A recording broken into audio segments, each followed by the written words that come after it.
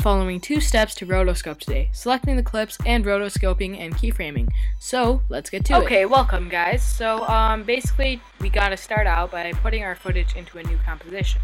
I'm just gonna rename this to the footage layer, and I'm going to retime it, and I'm only gonna do a few seconds for shortness of this tutorial. Okay, so we have 25 frames, about a little more, might be 28.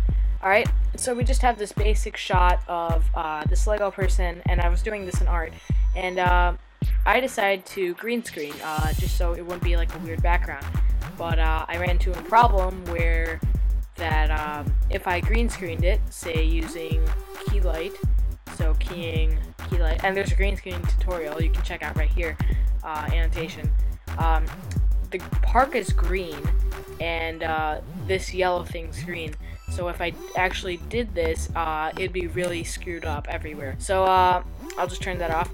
And so there's a problem there, and I knew that I couldn't just straight out mask it because that'd take forever. And so I decided to use the Roto Brush tool.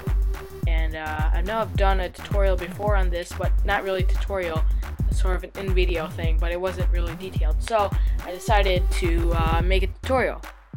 Right? So you want to go up here, press the Roto Brush tool, and you want to double click on your layer down here, your footage. Before you do that, you want to take your backdrop and put it right there. Alright?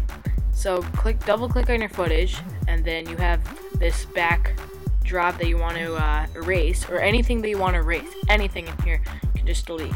So I'm just going to select this bit, just hold it down, and I'm not going to do it completely perfect at all. I'm going to do it terribly, honestly.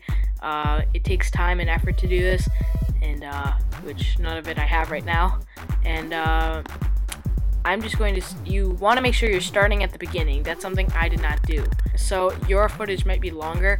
You can see sometimes in there you might get something. So you can always press Alt and just press it, and then just try and move it. And so it looks pretty decent for the most part. There's some little squiggly somewhere in here. So what you want to do is you want to go to your Roto Brush, so your Roto thing right here. It'd help if I just took that out, and you can always feather it, and a good thing to do is to refine the matte, and that makes it more sharp. But you'll notice if you go back to your composition, everything but that is there. So you want to click invert foreground and background, so it looks like this. So it's pretty nice, pretty basic, I would say.